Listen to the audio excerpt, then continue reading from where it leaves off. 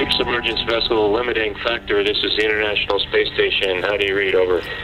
ISS, this is DSV pressure drop. Kathy Sullivan on this end. We read you loud and clear. Well, hello, Kathy. This is Chris Cassidy, Bob Benkin, and Doug Hurley on the International Space Station. Wonderful to hear you and connect from space to the surface. Over. Oh, Roger, it's great to connect with you. Victor Vescovo, the pilot of Limiting Factor, and I are back on the surface ship at this point. Looked a little more like the moonscape than anything I've seen on this planet so far. So we spent about an hour and a half on the bottom, rendezvoused with one of our autonomous landers. Kathy is the first astronaut to go down to the bottom of the ocean, so we're very proud of her, and the first woman. So we're very proud of her. That's outstanding, Kathy. Congratulations. What a great accomplishment. And how many submergence vehicles exist in the fleet? Is it just one, the limiting factor, or are there several that you can operate? No, there's only one in the whole world that can go down to full ocean depth, and that's what we were just in for 10 hours. And this was Victor's third time to the Challenger Deep. I think I became the 8th human being and first woman. And it's, you know, I liken this, as other writers have done, the limiting factor which Victor designed with Triton submarines.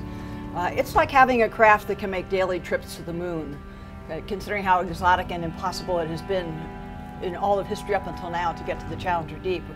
Yeah, like your ride, Doug and Bob, the SpaceX vehicle, it was designed to be reusable, so it is the only craft that's been down to the Challenger Deep more than once. It's been down actually 4 times now. So congratulations on your incredible journey on the Dragon. Well, thank you for that, Victor. Doug and I are really excited for our mission as a first, but the chance to have the vehicle reused 3, 4, and multiple times is an outstanding accomplishment, one that the SpaceX team hopes to accomplish as well. Yeah, well, definitely tell your boss if he gives me a ride in his, I'll give him a ride in mine. Yeah, just like you alluded to, it's above our pay grade who gets a ride. Roger that, over. Congratulations on your scientific accomplishments in the deep underwater, as we're trying to accomplish the same on the International Space Station.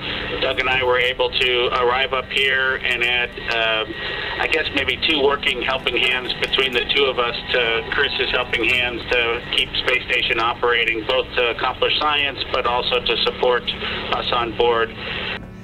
Really appreciate you guys making the time from what I know are super busy days to make this connection tour. I know it means a lot to both Victor and me to do the 2 innovative craft doing very novel things in very creative ways from the bottom of the sea to the outer reaches of space. So thanks so much. Great to chat with you guys. Over. Well, Kathy and Victor, congratulations again, and thank you for initiating to have a conversation. It was exciting for us. Chris, Doug, and I'll wish you fair seas and a safe trip home. Thank you, and likewise, happy stay up with ISS and safe travels back to Earth whenever you guys make your way back. Absolutely, Kathy. Maybe someday we can meet and talk about it someplace in the middle of the deep sea or the International Space Station low Earth orbit.